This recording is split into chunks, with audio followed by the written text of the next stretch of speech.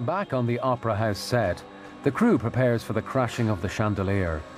In the stage show, it famously crashes at the end of Act 1, but now it comes as the film builds towards a climax.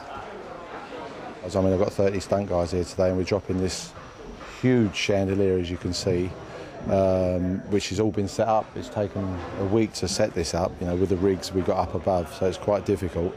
And we need to give one take at this. So we just, at the moment, as you can see, a lot of work going on, preparing it. Then we bring the stunt guys in and place them around in the orchestra pit and around the seats. So we want to try and get them as close as possible to the chandelier when it comes down. Well, the fire risk, you know, once it hits all this polystyrene, which this is made of, that you know, goes very quickly. You've got the curtains, which is all been sprayed, you know, to catch light. You've got the flame underneath, so when that hits the gas, all the gas goes off. So yeah, it doesn't look big to start with, but with the building, what we've got here, it would go around pretty quickly. But with only one chandelier to crash, there can be no mistakes.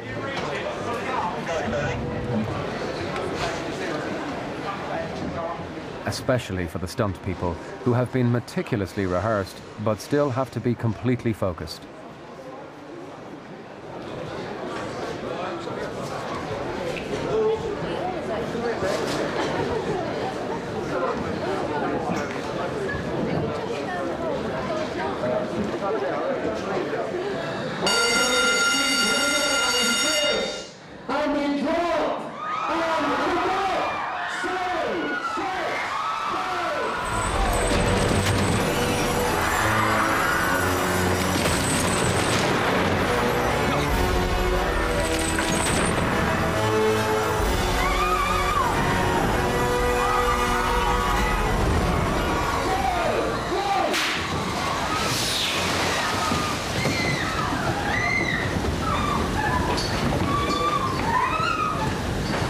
Live theater is live theater, and there's no replacement for that.